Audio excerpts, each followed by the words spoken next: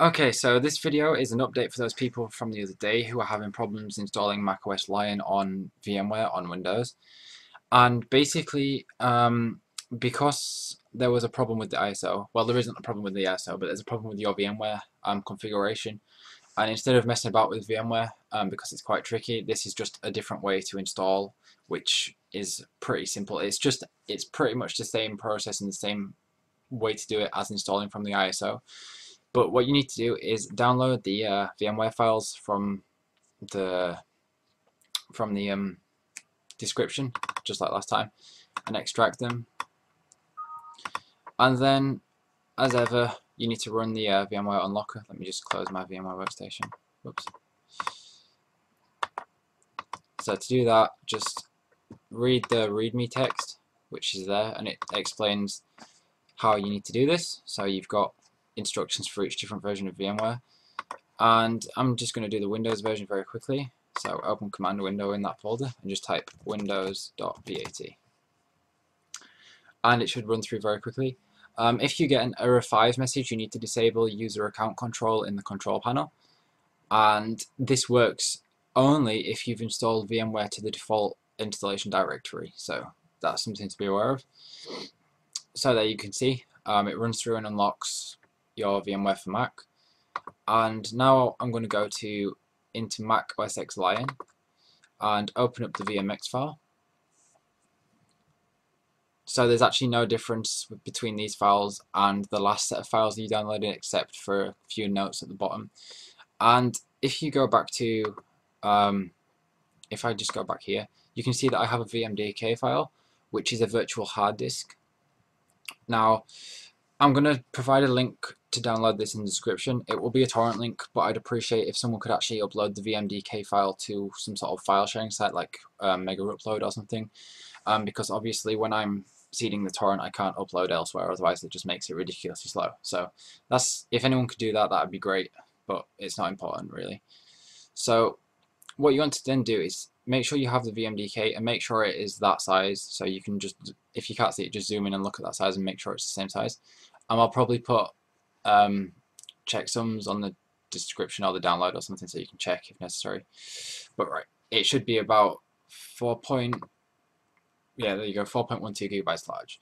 And then in VMware you want to go to Edit Virtual Machine Settings, and you want to click Add, and then click Add Hard Disk, and choose an existing virtual disk, and press Next. And then you have to browse for the disk, and you want to choose the Lion installer Vmdk, which you've downloaded, so there, and press Open, and then press Finish.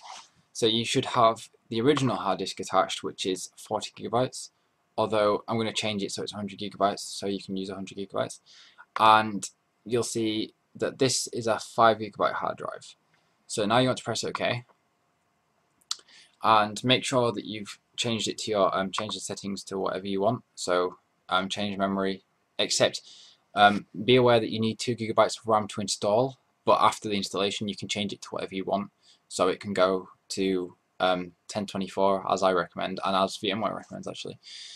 So there we go, and then press power on this virtual machine,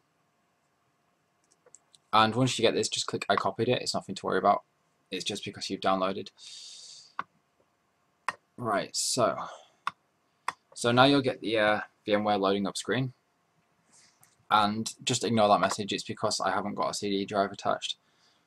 You can just attach a CD drive, just like drive D or drive C. No, it won't be drive C, or whatever your CD drive is, you can attach it, but mine's not attached, so that's why I got that message. Don't worry about that.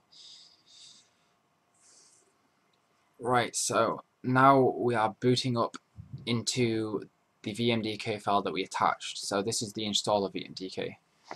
Because there's no operating system on the first Vmdk, it automatically skips to the one that we attached to boot from there, and that Vmdk is actually a bootable Vmdk, so therefore it will boot into the installer. So if we have a look here, this is basically the Mac installer, and it's basically what's on the ISO, but it's not an ISO. So it's just a little bit, I won't say better, but I'll say it's going to work for more people. So I just need to, I think I need to format my hard drive. you probably want to do this anyway, so just go to the disk utility and wait for it to get the disk information, and you want to erase the 40 gigabyte hard drive. So erase, and I'm going to call my Macintosh HD, and erase. So wait for it to unmount. And obviously I'm not going to go through the full installation, but I can tell you that this one works properly. It's not like the other one where it's a bit hit and miss. And to prove it, there we go. So that's formatted. Just press continue and agree.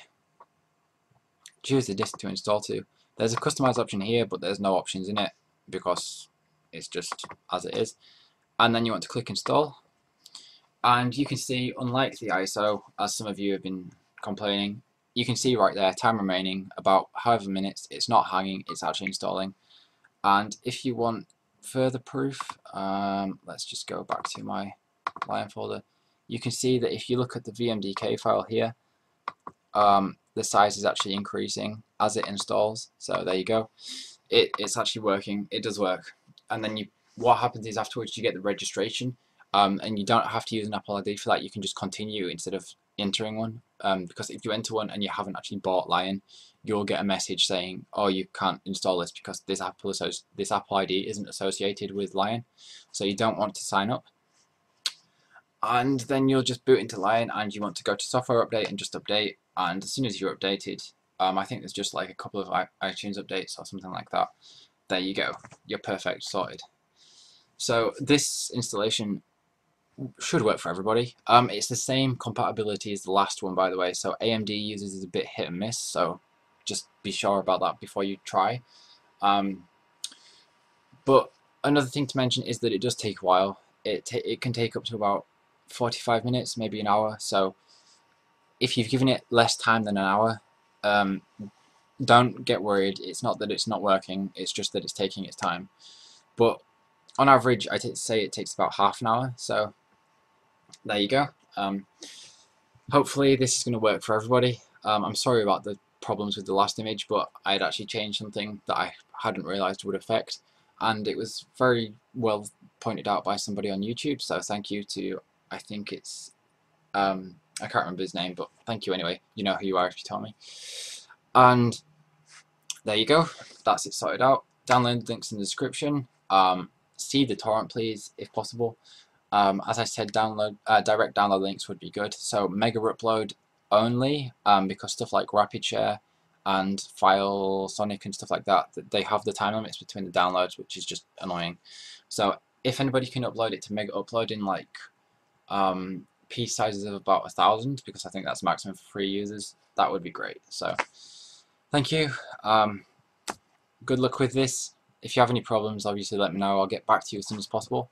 Sorry that this one took 2 days to fix. I think it took 2 days. I think it's something like that. But I actually did fix it this morning, the ISO, but it made it a bit unstable. So this is a different method. And there you go. Hopefully it'll work for you. Thanks for watching my video, and I'll see you on my next one. Cheers.